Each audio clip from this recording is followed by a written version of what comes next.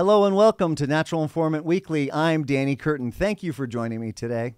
Over the last several years, limiting the amount of time you eat during the day to a very specific and typically much smaller window has become very popular. It's called time-restricted eating or intermittent fasting. The most popular version of this type of eating is called 16-8 fasting, where you only eat during an 8-hour window and you fast for the other 16 hours of the day. There is a wealth of clinical data on this type of eating showing the causal relationship it has to improvements in body weight, blood pressure, blood glucose, and reduced inflammation levels. 4 of arguably the most important factors for reducing your risk of heart and circulatory diseases. However, this month, researchers from Shanghai Jiaotong University in China presented early findings from their study to the American Heart Association. They say their study links intermittent fasting with doubling the risk of dying from cardiovascular diseases. According to the researchers, people who limited their eating window to less than 8 hours a day had a 91%, almost double increased risk of dying from heart and circulatory diseases, compared to those who had a more typical eating window of 12 to 16 hours. It's important to note that this study is observational, which means it cannot prove cause and effect. It can only show a correlated link between two factors, sort of like shark attacks and ice cream sales.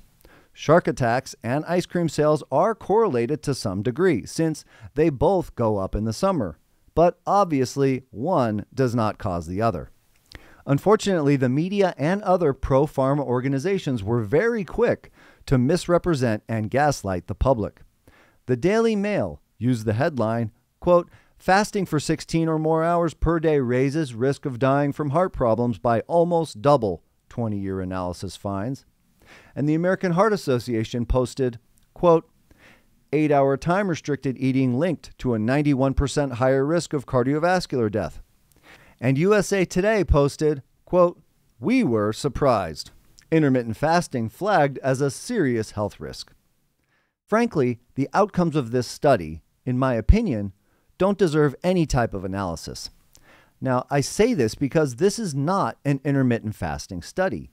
This is an observational study that attempts to figure out the eating habits of 20,000 people over an average of 8 years. They took 2 days of data from a survey and attributed that same way of eating for each person for the next, on average, 8 years. This is not a joke. They were actually taken seriously by the American Heart Association. Unfortunately, this is just another attempt by pharmaceutical-captured healthcare, media, and pro-pharma organizations to put doubt into the minds of people that are trying to stay healthy without medical or pharmaceutical interventions.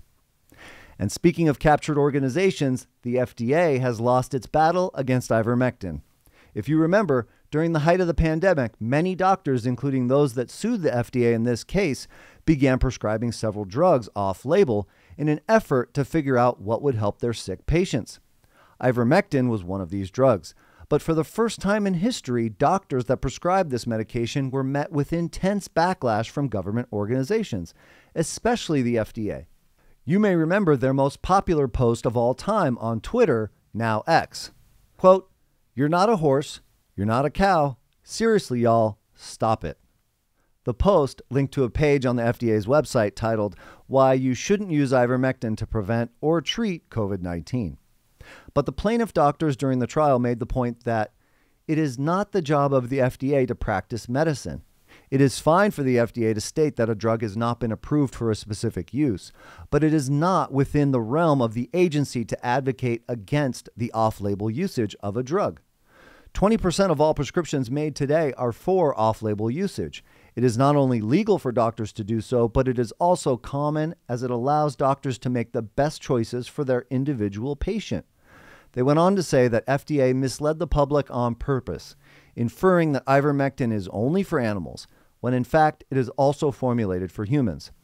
And it's also listed as one of the safest and most essential drugs ever made by the World Health Organization. Regarding the outcome, one of the plaintiffs stated, quote, "This landmark case sets an important precedent in limiting FDA overreach into the doctor-patient relationship. And when it comes to FDA overreach, Senator Dick Durbin, aka Little, is trying to give FDA more power to regulate the dietary supplement industry. But health advocates are rallying against the new dietary supplement proposal, which was already defeated once in 2022. But Senator Durbin isn't giving up, so he is reintroducing the legislation. This initiative aligns with the FDA's request for authority to implement a mandatory product listing database, which would put new regulations on dietary supplement companies. The regulations would require them to upload and send every single product label to the FDA. Critics argue that this registry, which is very similar to the Canadian model, would not enhance the safety of dietary supplements, but would only be used to restrict supplement availability. Despite statistics showing no deaths from dietary supplements and a safety record outperforming conventional foods, proponents, including the FDA, claim the list is necessary to identify and eliminate dangerous and illegal products from the market. However, the FDA already has the power to eliminate dangerous products from the market, and when companies add dangerous, illegal ingredients to their products, they are already breaking the law. If these companies were required to list their products in this mandatory product listing database, would they include the illegal ingredients in their listings? I think not. Health advocates believe that Senator Durbin and the FDA are using safety as a smokescreen, and that such a registry will be used to target and eliminate products that the agency believes compete with FDA-approved drugs. They contend that such mandatory listings could pave the way for the removal of high-dose supplements, stifle innovation in the sector, and that increased regulations will drive up prices and limit consumer choice, which will ultimately benefit pharmaceutical interests at the expense of natural health options. Currently, a grassroots movement is underway with an urgent call to action for the public to voice their opposition to Congress and safeguard the right to choose dietary supplements freely.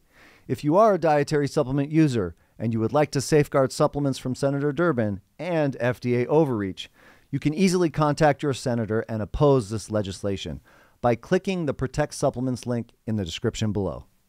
If you enjoyed this content, please make sure to like it and subscribe to the channel so you never miss a week of the news you need to stay healthy. Again, I'm Danny Curtin. Thanks for watching. I'll see you on the next one.